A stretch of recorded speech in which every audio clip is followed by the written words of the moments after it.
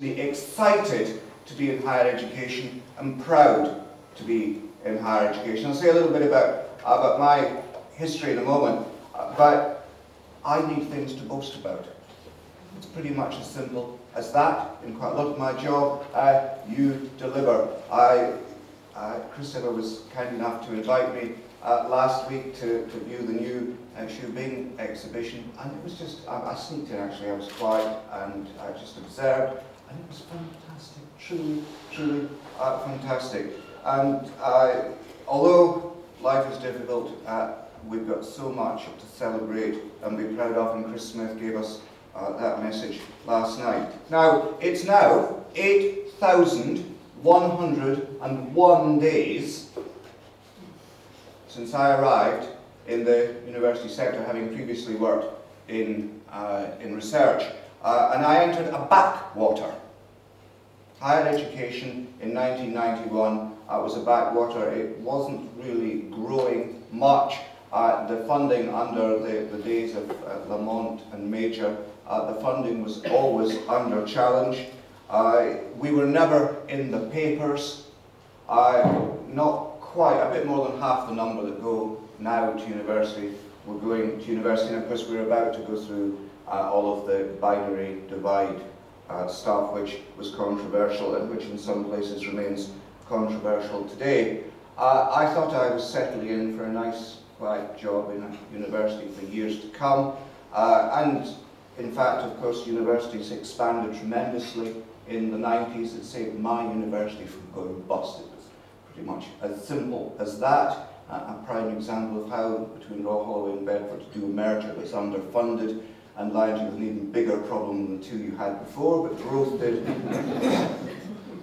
Growth did. We're twittering, are we tweeting? For goodness sake. I'm trusting you to be careful. Because I do the honesty and bluntness bit. If you tweet it all, I won't be going to conferences and doing the honesty and bluntness bit because I won't do the job. You know, unfunded mergers disaster, and growth got us out of it. But of course, since then, universities have been on the front pages, principally through fees. We've almost brought two governments down, or to put it another way, two governments have been willing to risk their future in Parliament in order to reward us with fees that allow us to keep the quality of our education up. And there are other ways to put that story, but nevertheless, governments have put themselves on the line for us. We've ended up actually on the front pages of the paper most days for 2 years, certainly every week on the front pages, pretty much every day for 2 years in the press.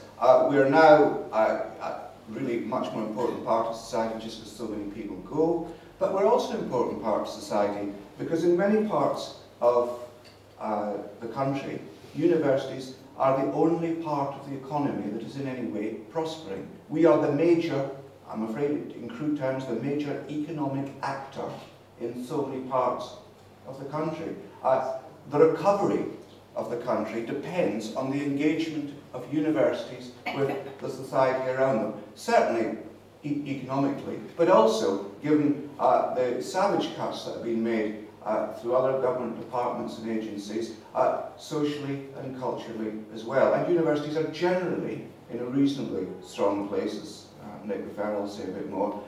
So we're really important, and we didn't used to be, is the summary, and we haven't all adjusted to the fact that, first of all, we've got, I think, just take note in everything we do of the importance that we have in society, but also the responsibility that comes with public funding to be a bit more outward looking, captured, as Nick said, in the impact agenda. Let's have my talk gone. We've got a responsibility to discharge that public funding. University, museums, galleries, collections are doing that, and again, I don't need to dwell on it because Nick mentioned it. What about the future of higher education? Again, Nick, you got the guts of it. It is about, in my view, quality. The future depends critically on attracting students from overseas. We are the 7th biggest export industry in the UK. I just think that's stunning. We are working in something that is that important to the country. Tweets off, despite the best efforts of government occasionally to stop us from being successful export industry.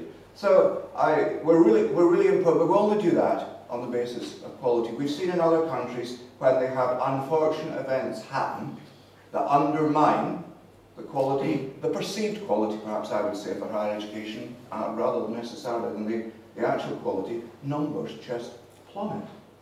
So we've got, first of all, to work hard with our marketing and our perceptional stuff, but have that solidly underpinned by demonstrations of high quality in our teaching and, of course, in our research. I sort of take that for granted. And so it is, I think, now in the increasingly competitive market for home students. We've got to demonstrate that, indeed, for a very considerably increased fee, we are offering an experience to the students that is intellectually enriching, as well as equipping them very often with immediate skills for the workplace, but more particularly giving them the flexibility of thought that enables them to adapt throughout their career to the changing needs of business, industry, the third sector, and so on. So if we can't do quality, we're stuffed, I think is basically it. And one of the things you do, I think, is be at the heart of high quality teaching and also research. All of that's great stuff, but balanced with the success of what you do, there's the continuing challenge to get funding. We are in the most stunning museum in the country, certainly one of those wonderful set of collections, a programme that just makes your jaw drop when you see the ambition there is.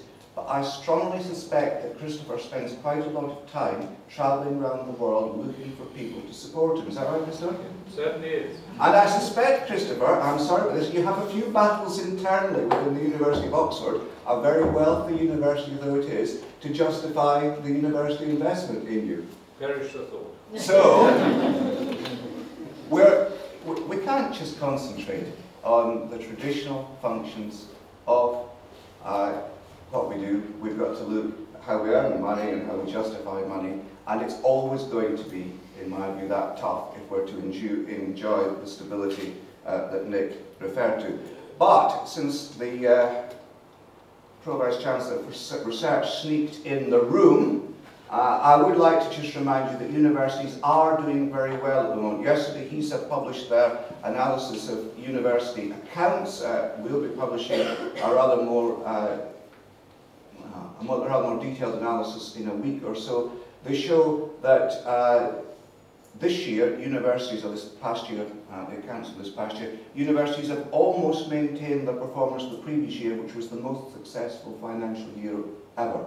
University income has been almost maintained. Costs, through, I've got to say, some very difficult decisions have been cut. Surpluses were at an all-time high in the previous year and almost maintained. If you're a horrid accountant type of person and go in for things like liquidity measures and you're borrowing as a percentage of your assets, universities are in the strongest state they've ever been. Universities are about investing for the future at the moment, but in order to create that headroom, they are willing to take tough decisions about pruning activity that isn't delivering to contribute to the university mission. So, you ought to be bashing the ears of your university managements to justify that investment, because in almost every university, there are some that are really in a slightly difficult situation, but in many universities, the opportunities are there to make the case. And you must not swallow the stories of university management that everything is tough. Go and read the figures. It's not that tough, but it's only not that tough because the university is asking very challenging questions. So there's a battleground on which you can fight. You have the weapons to take to the fight. Go and get on with it, because universities have the capability to reward you, provided your case is sufficient. So, universities are in a decent shape. Quality is key. Universities are at the heart of society and you have something to offer. What do we, as one of your funders, quite a major funder, think of university museums? And I've said positive things that are all true. I thought actually, though, Chris Smith last night underplayed it slightly. He referred to the 4 things you do, and I think they were all true, but he said pleasure was one of them. Pleasure, scholarship, education, and stewardship. All of those true. Pleasure is not enough. We need wonder. We need excitement. I think we need to raise the horizons. And I thought Chris hasn't caught up, bluntly, with the new challenges there are to justify activity in a funding environment that is rough. So let's raise our horizons. Now I realise as an issue you can't keep using ever more extravagant language to justify what you do. You've got to underpin that by really solid evidence, which indeed Nick's already referred to. Impact case studies where you can play a part are one of those ways. We think you're doing a wonderful job. What you do is distinctive, it's incredibly high quality, it adds to our teaching, it's a phenomenal resource for research. All of those things are true. Unfortunately, in themselves, they're not a justification for funding in the new environment. The AHRC aims of funding was basically about conservation, maintenance, display, stewardship. It was about the links between galleries and learning and teaching undertaken by the host institution, and about increasing access to collections for benefit of both the higher education sector and the wider community. In today's tougher funding environment, the first 2 reasons just don't cut it. Universities get £9,000, most of you £9,000, any sensible, don't tweet this, any sensible university will charge £9,000 per student. At that fee, in order to generate the student loans to pay that, money was taken away from us, and of course our money all went to universities, so it came to universities in a different way. You already have the money in your universities through the student fee that previously came to us and helped fund museums, galleries and collections. Money. It's already in the university. The university, Ian, has probably spent it already on other things, and that is one, I think, of the little problems. I do wonder whether it would have been wise for us to withdraw our money the day the £9,000 fee came in and point out it was already in universities. But we actually were reasonably prescient, and we decided that we had to have a different way of justifying museums and galleries' money, in order that you didn't all face an enormous battle with your universities for immediate survival. And to that end, we changed the criteria to move to what Nick described, which is the benefit beyond the institution, which is something that we can still justify funding. So, to an extent, the justification you use for the funding is a nasty tactic in order to keep doing something that you really want to do. You're going to use the money mostly for the same stuff. Of course, you're reaching out very often beyond your universities, and you have to, and did, write your cases in 2010 for our review to draw attention to that, so that we could continue justifying the funding. So at the present, it is couched in terms of, thirdly, the widening participation, which Nick mentioned, and which I think is so increasingly important for the moment, for a raft of reasons that I won't go into, but you can ask me about if you particularly want to. Nick was just on the nail. And the first 2 reasons, which are to do with teaching and research beyond your institution. Now, if you want continued funding, you've got to play that game. And of course, still, as I'll talk about in a moment, there'll be challenges about it. You must ensure that in your portfolio of activity, you do play to that mission outside the university. Of course, you've also got to play very strongly to a mission inside the university. So high cost isn't enough. because high cost is met through the £9,000 fee. Taking a university-centric view or a museum-centric view cuts no ice when you're asking now for funding on top of the student fee. It's got to be public interest in some sense, or indeed, since we're not just actually in the business of funding the public interest, we're interested in the broader higher, well, the narrower, I guess, higher education interest. You've got to couch it in those terms. It is, I'm afraid, about understanding the arguments that will work and trying to align what you're doing with those arguments. What about the future? Nothing I say about future funding can be in any sense a commitment, because everything changes. I do not know what will happen. I have some ideas what will happen in the short term, I have ideas about the risks, but we are all subject to political pressures and funding pressures, so what I'm now about to say could change next week. But nevertheless, I'm going to say it so that you have an insight into where I'm standing in trying to make the case. The first issue is that there's a spending review taking place immediately after the budget. The work has started now, which is looking at rolling the 4-year spending review back, or rolling it forward by a year so that it includes 14-15. The general assumption is that that's a relatively minor review that won't lead to a complete revamp of higher education or indeed research funding, and many positive things have been said about research funding already as part of this review. But nevertheless, we have to wait and see what happens. It is perfectly possible that we'll face some small across-the-board cut, because the Treasury is trying to make savings all over the place. It's also possible that we'll sustain an argument that funding should be maintained. It's incredibly unlikely that we're going to look at different streams of funding and take discretionary decisions about different streams of funding, and there's absolutely no motivation in HEFCE to do so. Chief Executive, myself, or the board are not interested in messing around with the funding when we're extending it for 1 year. I am very optimistic. The funding for 13-14, 14-15 should remain subject to the fact the whole budget could be cut by a small percent, at least that's my worst fear. I don't have worse fears than that. If that happens, then everybody will face small cuts, I expect.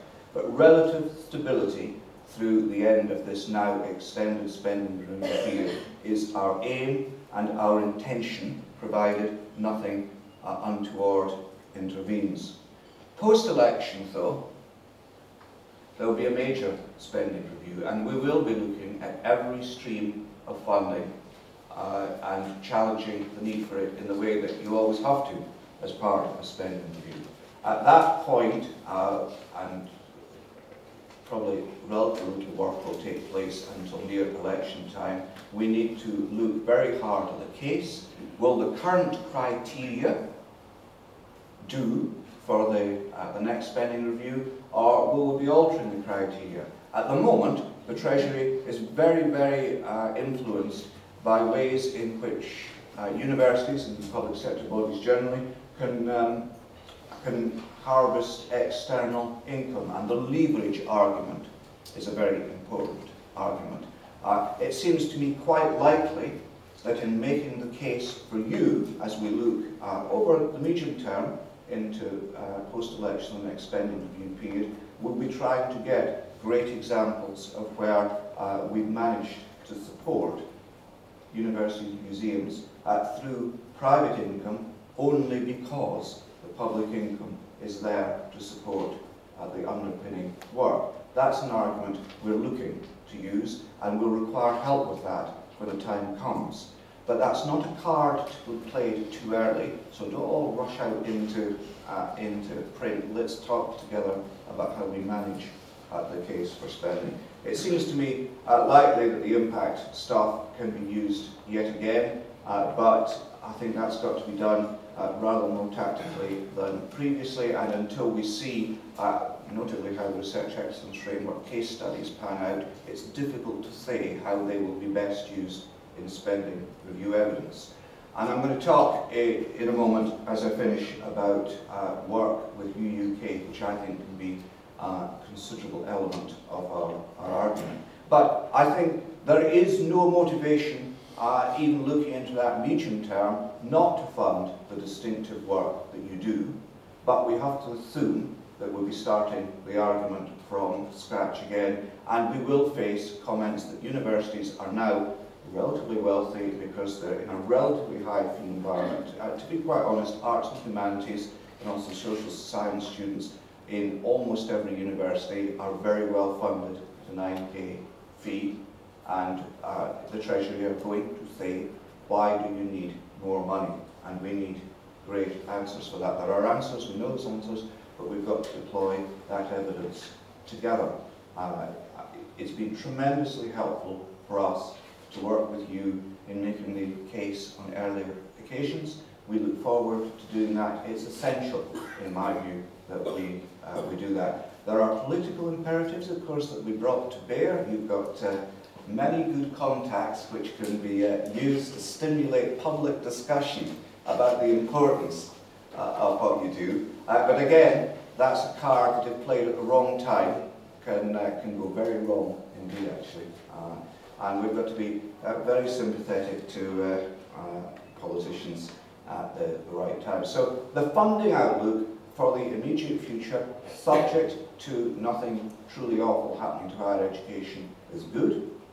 The outlook beyond that, there's no undue cause for panic, but nevertheless there's a lot of work to justify continuing in investment. That, I think, is as positive a story as I would give to any group in higher education. Perhaps the core research funding is in a fairly strong position at the moment, provided they continue to play the impact game in. So I think we're in a good place, but nevertheless lots of hard work. And I think the case for public funding has to be set alongside continued and ideally increased investment for your universities, because they reckon that you're doing distinctive stuff, and more, and this is incredibly demanding, more private investment from places which are perhaps less troubled by the current financial situation than some others. Now, that's the sort of crude money view of the world, which is, after all, my job, to get the money for you to go and do wonderful things. Can I talk a little bit more broadly about how you tie in with universities? I think a relatively wonderful development has been the decision that Universities Week in 2014, June 2014, is that right, Ian? Ian Morton from UUK is here and critically involved in what I'm about to say. Universities UK, ourselves, the research councils, you, the Natural History Museum and the wider HE sector will be joining together to build on the past success of Universities Week, coordinate another one in June 2014. The theme is the impact of university research on the lives of everyone in the UK. It's an opportunity to engage, obviously, with a wider public, which is, of course, what you do, to demonstrate the case for continued public investment, to highlight the importance of research collaborations between universities and museums, but you've got to do something. You've got to take this opportunity to showcase work and impact. Nick again was describing exactly the sort of thing that is in everyone's mind. We've got to be looking, I think, during this project, which of course will be in the lead up to the election, we've got to look at this project to be a mass activity, so that across the whole of the country we can demonstrate local success from universities engaging with their local communities, but of course with many of you, national and international success, because you have unique collections which have national and international importance. Now, I think this is actually quite a tough job, because we are going to have to be, in my view, more forward-looking than backward-looking in some of the stuff that we do, celebrating stuff that is solely history and heritage I think, won't do as part of this, although it's very, very important wing. And I think that's easily justified. You just wander around the money exhibition here and you look at how, although firmly embedded in money through the ages, you're learning lessons about the present and the future. So it's not for someone like me to sketch out the detail of what you're doing, but I am calling on you, as part of the responsibility we're placing on you as public investment, to engage with Universities UK and to think how you can be actually at the heart of the presentation of university research. I think it's a great opportunity for you, but it is hard work for you. And I know that many of you will already be planning exhibitions in that time scale, so it's quite demanding to fit all this in. Ian is here.